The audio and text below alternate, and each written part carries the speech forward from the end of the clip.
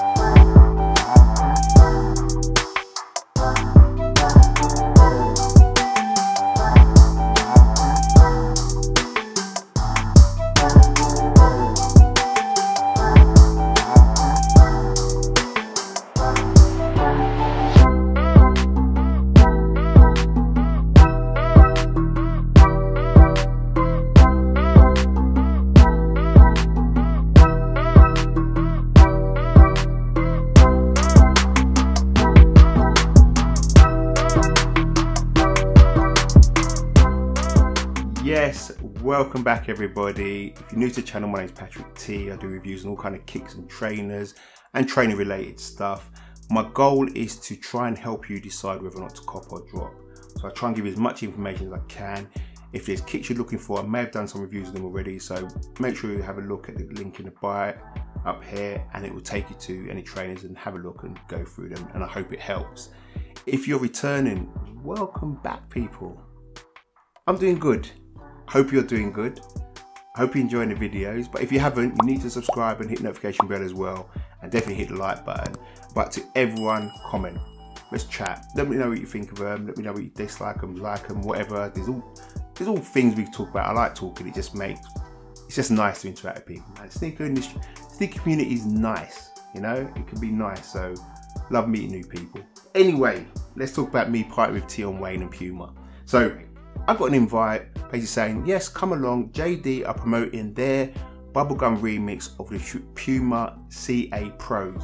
Now theirs called the CA Pro Luxe grade. I think that's correct. And we went to this venue in London and they had music. The trainers were everywhere, all different colorways. Like I said, they had Tion Wayne doing the PA, so we partied with him, dropped a few of his tunes, and it was just a good vibe. Drinks were flowing, it was nice. But I walked away with a nice little goodie bag, Puma stuff, etc, etc. Obviously they didn't give me trainers. It would have been nice, you know. I should have said, look, I do YouTube, give me a pair of trainers to review. But I was just happy to be there. But I like the kicks. Now, I'm not a Puma guy, but I left and I said, I need to do a review on these. So I've got my hands on these. So let's just get straight into this review, what everyone's waiting for. So first things first, we have the Puma box. It's a standard box. I haven't had Puma for a long time. Well, no, I have had some Pumas actually, but it's just a standard green box with a Puma symbol on the front with the Puma logo there. That travels around the back as well and on the sides. And the details, it says CA Pro Luxe Edge Puma White Puma Team Gold. So it's a triple white Puma with a bit of gold in it, but you can see in there. Nothing more to report in the box. There's no additional laces and just tissue paper. So let's just get straight into the kick itself. Now here we have it. Let's just call it a triple white. Weight terms, you can feel it. It's there. Would I say it's heavier than the Air Force One? Maybe. But let's do what we normally do. Let's start with the sole. So first off, as you can see, the sole itself, the outsole, has just got ridges going through it in straight lines, got a molded outline around it, and on the heel you can see the Puma emblem right there. The midsole itself has a little bits to it. You've got the Puma embossed in the heel on a little kind of molded tab line. And if you go to the front of the foot where you've got the kick guard around the toe box, that's got another little extra tab lines around that. Those are the same throughout the middle of the shoe and cut off in the middle of the foot as they do on the outside there. The upper itself is a tumble leather upper or it's meant to have the tumble leather upper effect. Okay, it's quite nice, quite hard, it's not really that soft. The overlay is pure clear leather in white, really quite thick, feels quite padded, and the Puma sign itself is definitely tumble leather, and that has a kind of backline of leather around it as well, just edging it around in a smooth kind of leather effect underneath that. You've got some perforated holes just above the Puma sign itself, and above that in gold you've got embossed the Puma sign or Puma word and a little Puma cap. If we move around to the heel of the shoe, you've got another overlay which is quite thick, and at the top of that you've got another overlay which has got embossed in gold the Puma cat on the back.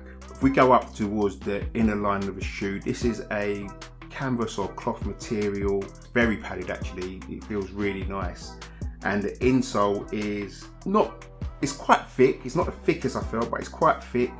That's got the same line as it has on the inner lining, and on the middle with that you've got in gold the Puma signing or Puma logos again.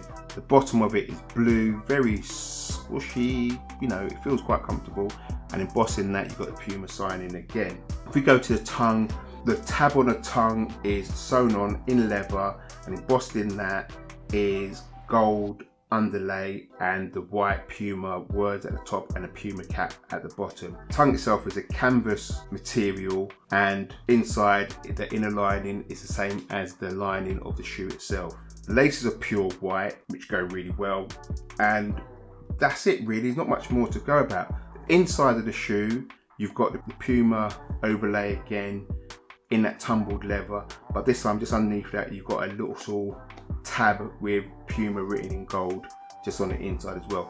Don't usually get that, it's usually on the outside you get it, but obviously they've got Puma there, so it's just another little added element to it. The difference I've seen between these and the original CA Pros is that the midsole seems much thicker.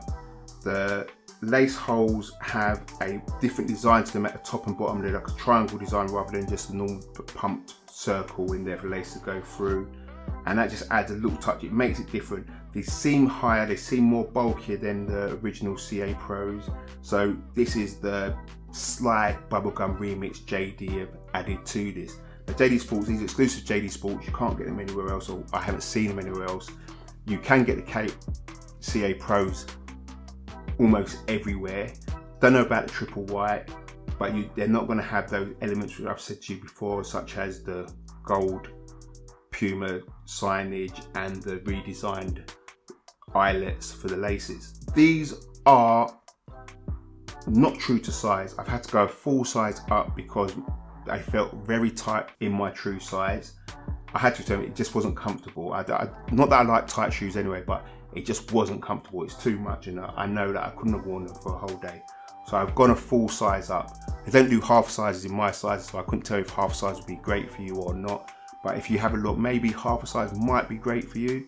But for me, this was fine, full size up. I'm not slipping or anything, nothing, doesn't feel too roomy or anything like that. So it's almost like a Yeezy where it's not true to size, it's slightly smaller. In terms of cost, these cost £70.